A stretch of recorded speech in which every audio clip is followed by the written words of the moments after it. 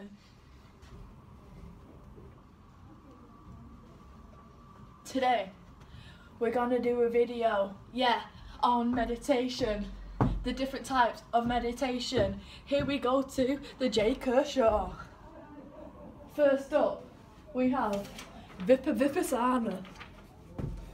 This is an insight from Theravada tradition, where they observe their own bodies to realise the true nature of dukkha, anatta, anicca. This demonstrates everything in life is constantly changing and impermanent. Dom, let's go.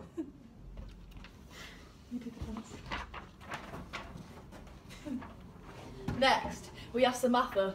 And when I say that, I don't mean Samantha, you take out the N, and it's Samatha. This also comes from the Theravada tradition. It's all about your breathing. It explains that the body is a process. All parts of the body are constantly changing and moving. Hell yeah. It trains the mind to ignore thoughts that come into our heads. You observe, acknowledge, and then they float away.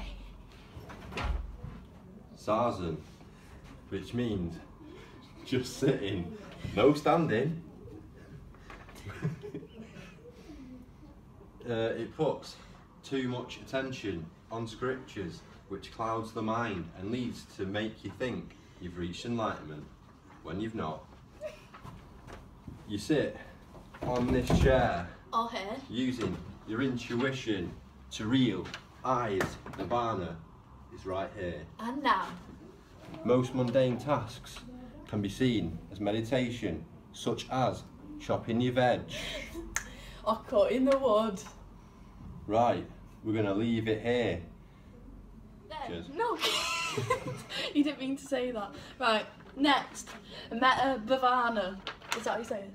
Yes, man. Yeah, it's about loving kindness for all around, seen as godlike state because humans find it hard, First you have Metta, then you have Karuna, then you have Medita, and then you have Upaka. And when I say that, I don't mean Woodpecker.